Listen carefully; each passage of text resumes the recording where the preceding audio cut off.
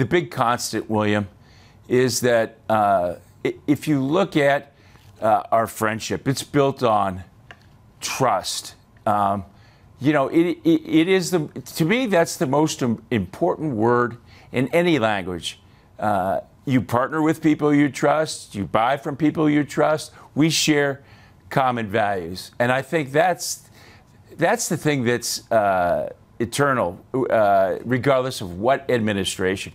And if I look at Brazil, you are a role model in the Southern Hemisphere, Western Hemisphere.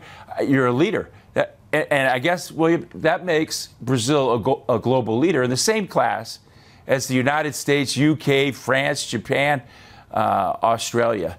And by the way, that's one of the things that I'm here to talk about is the area of 5G and the clean network, because the clean network just wouldn't be the same without Brazil on that. And as you know, now in Europe, 26 of the 27 EU countries are on the clean network.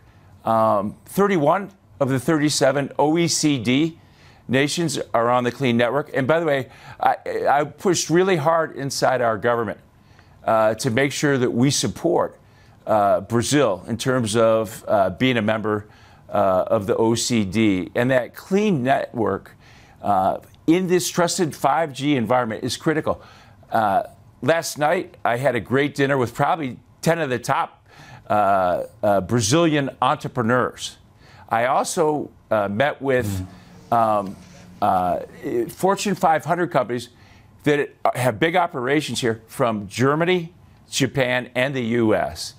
And you know, they said, "Look, we need these trusted networks to expand our operations." The entrepreneurs said, "Hey, we need this to protect our intellectual property."